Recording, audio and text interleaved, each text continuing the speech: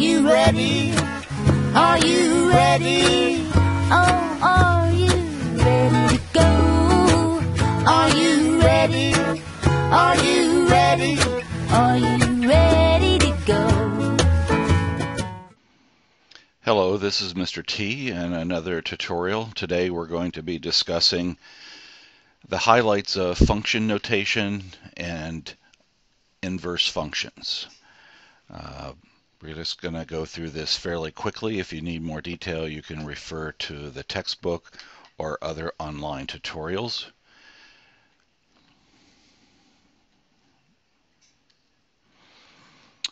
So function notation is language that mathematicians use to be more compact. So in English, we might say for the function defined as, and here we have y equals 3x squared plus 2x minus 1, we want to evaluate that function for defined y when we're given that x equals negative 2. Mathematicians would write that. They would write the function definition and then say find f of minus 2 or f minus 2 equals. Again, when we read the function notation, we read this as f of x or f of negative 2. So it's just a compact way of writing our notation. So mathematicians like to have concise notations. So let's use some examples of using that. So again, g of negative 3 means plug negative 3 into the x in the g function. So the letters tell you which definition to use. And then calculate. So for this, we're going to be doing 3 minus. Now remember, we want to put, when we put a negative number in for x, we want to put it in parentheses. So we've got 3 minus, now negative 3 squared is plus 9, and we get negative 6. So this is the value of g of negative 3. Now this function is h, so we're going to use this definition. So we've got 3 times 0 minus 1. 3 times 0 is 0, so we get negative 1. Now the power of function notation is not only can we substitute numbers in for x, but we could substitute letters. So in this, and create new functions. So in this case, if I put a into the g function, we now have a function that says 3 minus a squared. We can put an expression in for x, so we put this expression in for that x. So now we've got 3, and when we put an expression in for an x, we want to put it in parentheses. Whoops, that's an a, plus 2, minus 1. Now we could simplify this by distributing our 3. And then combining our like terms. And we can plug in letters, and we can plug it in x. Now the x in this expression is not the same as this x, but we still, so we're going to replace this version of the x with that whole expression. So we've got here 3 minus, and now we're going to put the x plus 3 in for our x in our definition, and that's squared. Now if we wanted to simplify that, we would have to FOIL that, so we get 3 minus, and let's put this in a parentheses so we distribute properly. Now we're going to distribute our 3. No, I'm sorry, we're not distributing the 3, we're just distributing the minus here. My mistake. So we have minus x squared minus 6x minus 9, and now we can combine the 3 and the negative 9, and our final answer would be that. So that's just applying or using function notations. We're just plugging it in.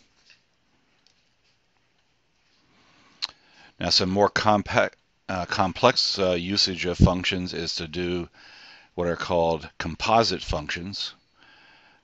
The notation looks like this. We would read this as g of f of x, and this is the same notation that's used sometimes. That means g of f of x. In our textbook and in my usage, we're going to use this notation. And the key is we work from the inside out, just like we were pulling measuring cups out of a stack of nested measuring cups. So we will evaluate the f of x first by plugging whatever x is into our f function. and that will be our output. And then so we've got functions have inputs, that's what's in the parentheses. And when we evaluate them, we get an output. And you can think of the function as a machine. So it takes x as an input, it massages it, and we get an output. Now we're going to take that output from this machine and put it into the G machine, and its output, its result, will be the G of f of x. So let's look at a couple examples. Here we have a G function and an H function. So in this case, we would first evaluate the inside function, h of 2. So if I go off to the side here and evaluate h of 2, remember we're just plugging 2 into the h function. So we've got 6 minus 1, which is 5. So this now is g of 5. And we're just plugging 5 into the g function here. And that gives us negative 22. So this would be our result. Now let's look at when we do h of g of 2. Let's see if we get the same thing. So we first have to evaluate g of 2. So that's going to be 3 minus 2 squared, which is negative 1. So now we're evaluating h of negative 1, which is going to be 3 times negative 1 minus 1, which is negative 4. So this function notation is not like commutative, meaning the order does matter. And again, we always work inside out. Now we could do this as well as with letters. So we replace h of x with what it is, and we get that from the function definition. So this would be g of 3x minus 1. And now we plug, like we did in the previous example, 3x minus 1 into here.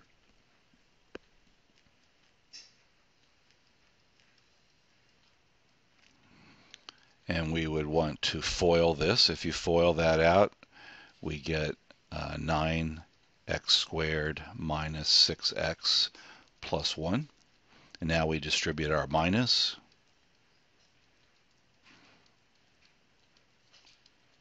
And combine our like terms.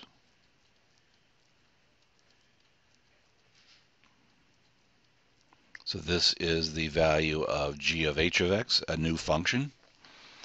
And lastly, let's just do the reverse. And based on what we saw up here, we're not going to get the same answer necessarily as we got there.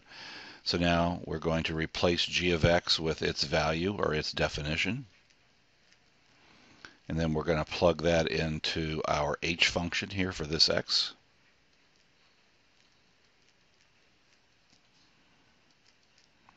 Distribute our 3. And combine our like terms gives us negative 3x squared plus 8. So again, this is composite notation. Now the reason we're covering composite notation today is our next topic, which are inverse functions. Inverse functions undo each other. And two functions that undo each other are called inverse functions. I drew a map here, so if function f takes x as an input and produces an output called f of x, if we take that output and loop it around and have that be the input into the inverse of f of x, its output is x. Now you could think of this in the cafeteria as we have a machine here. This machine is a drink machine dispensing beverages, say water, soda, or whatever. Our input is money, and our output is this selected soda. Or maybe the input besides the money is also you press the code on the machine for the particular beverage you want, and we get output a beverage. And you could think of, we don't have these in our cafeteria, but let's think you have a machine, a refund machine. In case you change your mind and you didn't want that beverage, you could put the beverage into the machine and it would give you your money back. Or I guess that might work. You go to one of the cashiers and say, I made a mistake, I selected the right item, and maybe you hand them the bottle of soda and they give you your money back. So those are how inverse functions work. Now there are two skills that we're going to use with inverse functions. The first is just testing and figuring out whether two functions are inverses. And then in the second example, we'll learn how, if you know one function, how to find its inverse. So these two functions, g of x and h of x, are inverse functions, and this is the math terminology for if and only if. So both of these things have to be true. If you take the composite of g of h of x, you have to get x, and if you take the composite of h of g of x, you get x. So in this case, the two composites give you the same result, and it must be exactly x. So let's check these two functions and determine whether or not they are inverses. So we have to check f of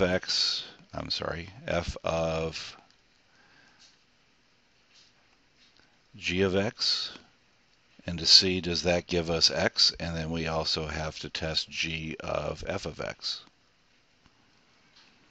So f of g of x, we're going to be putting 3x to the 1/2 into here, so we've got 1/3 times, now we're putting 3x to the 1/2 power, and the whole 3x. This writing is too messy. Let's clean that up.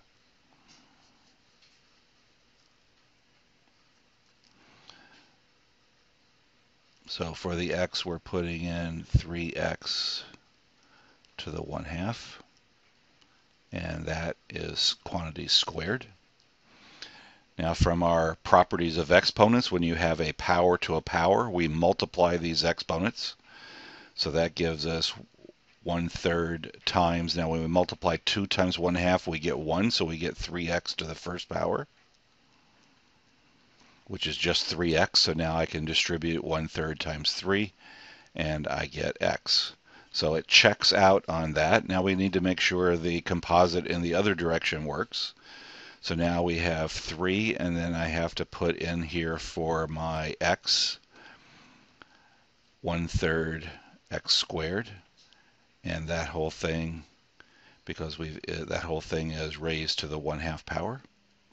My 3 times the 1/3 inside the parentheses just gives me x squared, which is raised to the 1/2 power. Again, I have a power to a power. I multiply my exponents, so I get x to the first, which is just x. So since on both composites I got x, these two functions are inverses. Let's check the next pair.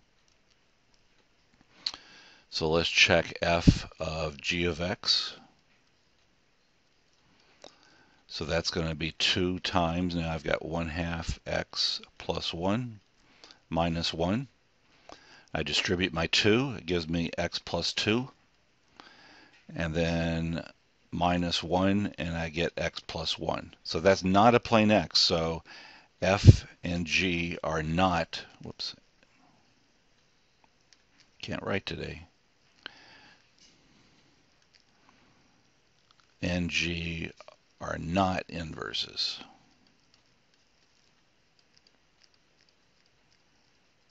And up here, f and g are inverses. Now our last skill here for the video to wrap up is we want to find the function that would be the inverse of f of x. So in this case, we use this example over here. Now this one was not the inverse of that, so we want to find what is the inverse of that function. Now the procedure that we can do is we are going to replace f of x with y and write this in y notation. So let's do that first, our step 1. Now everywhere we have an x, we're going to call it y, and every place we have a y, we're going to call it x. So we're going to swap the letters. So let me just change the color here, because we now have a new function. These two functions are not equivalent. This function, when we solve it for y, is going to be the inverse function. So if we solve that for y, we are adding 1. And then have to divide by 2, and we have to divide that whole thing by 2. So we get y equals x plus 1 over 2. And now we put it in function notation. So this is the inverse of f of x, so it would be f inverse of x equals x plus 1 over 2. If we want to check that just to show that they are inverses, we can evaluate f of f inverse of x and make sure that we get just x. So here f inverse is here, so we would be doing 2 times x plus 1 over 2 minus 1. Here we can multiply and cancel those 2's out, so we've got x plus 1 minus 1, which is x, so it checks out. And I'm not going to show it here, but if I did f inverse of f of x, that would also come out to be just x. That would work out. So good luck working with function notation, composite functions, and inverse functions. See you around. Are you ready? Are you ready? Oh, are you ready to go? Are you ready? Are you ready? Are you